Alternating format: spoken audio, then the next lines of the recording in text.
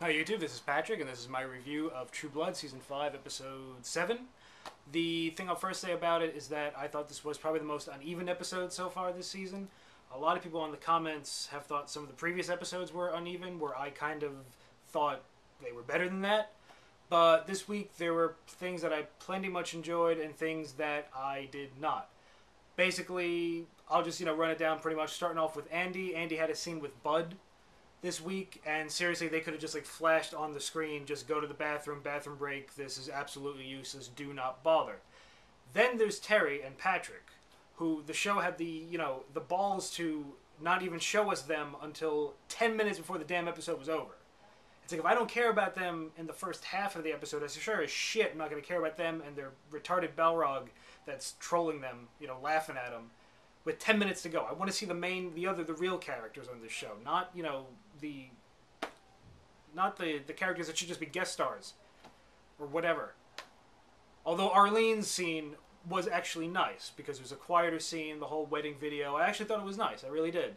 Seeing all the other characters that used to be together, it was a little sad. It was dramatically satisfying, and it came early on in the episode, not late.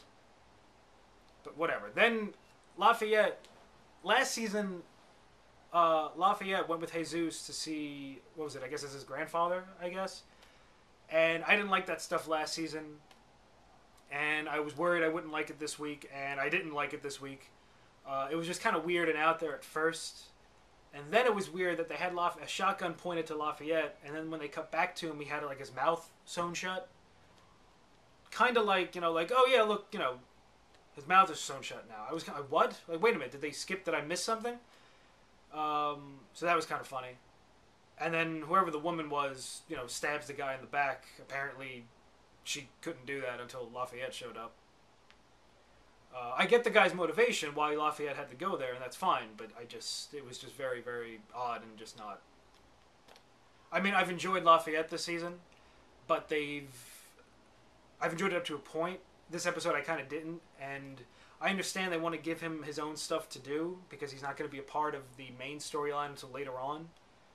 But, I mean, it would have been nice to have him do maybe more stuff with Tara. I guess Tara's doing her own thing also, so maybe that's supposed to be left alone.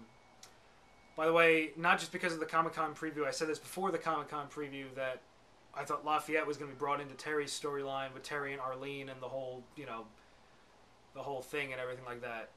And something I didn't realize until this week, which annoyed me, is that I completely forgot that they did the same thing last season. Around this time last season, they pulled Lafayette into Terry's storyline. So all my predictions are feeling good about, I figured this out. I figured out what they're going to do this year. I didn't figure out shit. I just completely forgot they did the same thing last year. So, yeah, so that's a little disappointing. But, yeah, so it looks like next week we're going to get that story, hopefully culminating into whatever happens with them next week, and then I guess they'll be able to join the rest of our characters with their problems. So yeah, so from there I'll move on to Tara and Pam. Tara had another a good scene this week. Her mother's a bitch. That was awful. The scene with Tara and Pam was nice. I like that Tara really has a chance to become happier because she's a vampire. Just Pam basically telling her that, in 100 years you're going to forget all this. It was just nice. And, the two of them, they're having a relationship that's evolving as the season goes. So there seems to be a point to it every week. We're getting character development every week with the two of them. So that serves its purpose when we get scenes between them. Unlike with all the Terry and the Andy shit this week and all that stuff. So I like that stuff. The Tara stuff. Then basically moving on to the rest of everyone, the rest of all the other storylines, we got basically Aliseed is going to bleed into Sam's storyline, which is going to kind of bleed into what's going on with Hoyt, which of course is going to bleed into what's going on with Jessica, and then to Jason and probably to Sookie. So all that's going to come together. We got, it was nice to see Aliseed's moved on from Sookie with that new wolf girl. I like that Marcus's mother was accusing Aliseed of, whatever, the other wolf didn't take vampire blood. The show's done a better job this season of not waiting weeks for someone to come about the truth. By the end of the episode, she found the guy was trying to give Emma the vampire blood, so I like that that moved fast.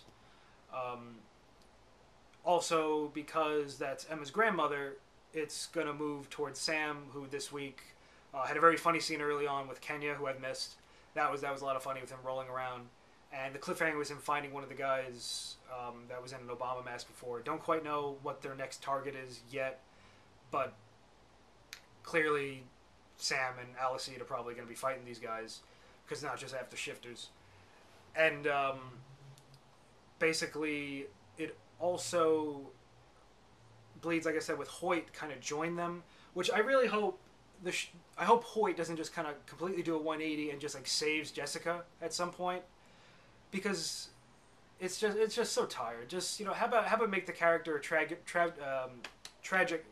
figure, can't talk, and just have him go into a downward spiral. What's wrong with some tragedy on a drama show? Let's just see it. Would be nice. I think it'd be nice, but we'll see what they do with that. Then basically, I'll get to Jessica and Jason in a second. I'll just move on to Sookie, who they're letting Sookie have this, like, giving her a choice that she can get rid of her powers. It's fine. It's something for her to do, for her character. But we all know eventually she's going to have to use it again. So it's kind of just like a filler a little bit. But whatever. She did have 2 great scenes this week. I thought one with Sam and one with Jason. I liked them because they were quiet. Just quiet moments. Where, you know, in an episode that's always full of, or a show that's always full of craziness, it's nice to have these quiet, you know, one-on-one scenes. The one with Sam is stuff they used to do a lot in season 1. So it was nice to see. And, you know, it was more about, you know, Sookie and her decision to do what she did by the end of the episode. So that was fine. And the scene with Jason I really liked because it showed just like maturity on both of them that we didn't have early on in the show. And again, it was just a nice and quiet scene. Jason giving her, you know, comfort, and then, you know, talking about how she gave him the same for so long. So it was a very nice scene. So I liked that stuff a lot. What I didn't like was Jason's scene with Jessica because, you know, I was saying earlier this year they were acting much more mature, and it was nice to see. This was the opposite. He goes over there, he's drunk, you know, he's pissed off at vampires, so he goes and talks to a vampire. Then he kisses her, and he's pissed off that, you know, he tastes like someone else's blood. You know, it's not like that's all she can eat, man. It's not like, you know, she didn't have a tuna fish sandwich for lunch. If you're gonna kiss her, sometimes you're gonna, you know, taste what someone had earlier in the day or something like that. So, but whatever. It was just completely immature. You know, she bites him. He shoots her in the head. He gets kicked out. It's, I don't know. It's just, it annoyed me. It bothered me.